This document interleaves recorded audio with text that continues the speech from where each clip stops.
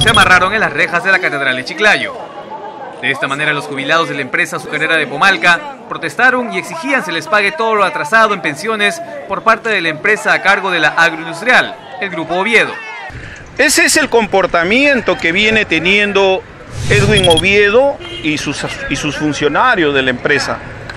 No nos quieren atender, nos deben saldos del cronograma de los años anteriores. Lo que agravaría esta situación es que de parte de la empresa mencionada no habría el ánimo de recibir a los afectados por los retrasos en sus pagos. Y ya en lo que va del 2018 solamente nos han pagado febrero, quedando pendiente enero y quedando pendiente marzo.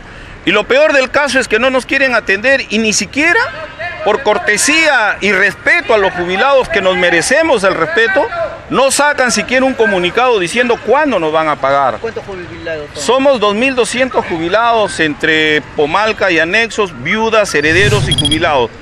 Como han referido, la deuda global es de 150 millones de soles y los jubilados son más de 2.000 extrabajadores. Ellos reclaman que se cumpla el cronograma de pago acordado con el Grupo Oviedo ante Indecopi. Pero con el cronograma del 2019 hay montos, hay jubilados de 13.000 al mes. 13.000 al año, perdón, y 26.000 hay montos. Entonces la pregunta es, si no nos pagan 200 soles, ¿qué nos van a pagar? Pues 2.000, 3.000, 1.000 soles al mes, ¿no?